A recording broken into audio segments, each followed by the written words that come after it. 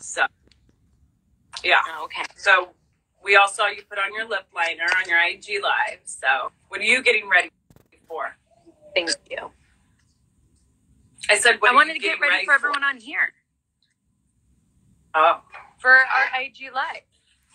Oh, well, I didn't know. Well, Nicole, let's start things off. I know you and I last week said how excited we were to have Aubrey Marcus on, but I want to know your thoughts about the interview. What'd you think?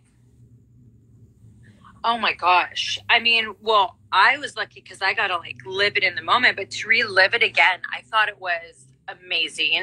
I just think Aubrey Marcus is so inspiring. And you know what? He's almost like one of those like inspirational people, or like mentors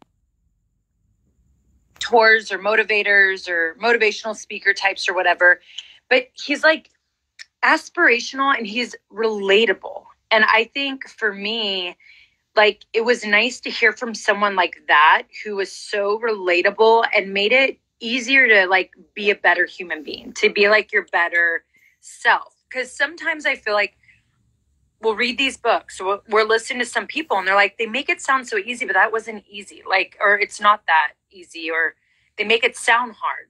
He just made it very much like, I can do this, and motivated me to like want to do it. And so that's great. I liked that, you know? Yeah. My takeaway is I like when people are concise and to give you these powerful words. Yep. And like a sentence almost, right?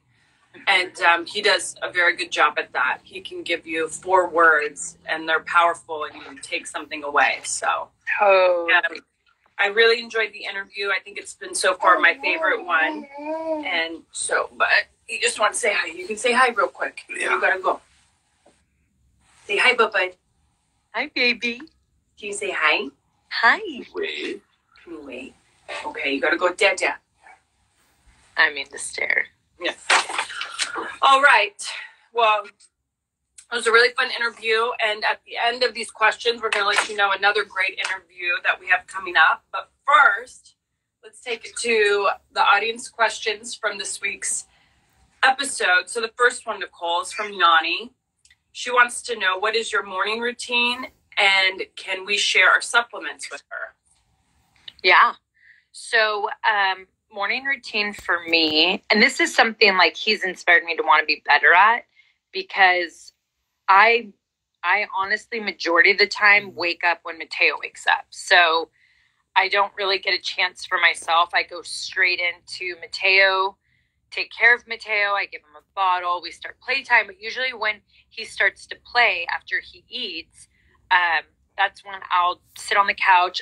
I now am better. I do hot lemon water. And once I've done a cup of hot lemon water, then that's when I know I get up my cup of coffee because I want to hydrate. But I've been doing that for 3 weeks now. Then I have my cup of coffee and then I journal. And just one page, I tell myself, you know, Brie, we've talked about this, just do one page of journaling. So it's cute because like while Mateo's playing,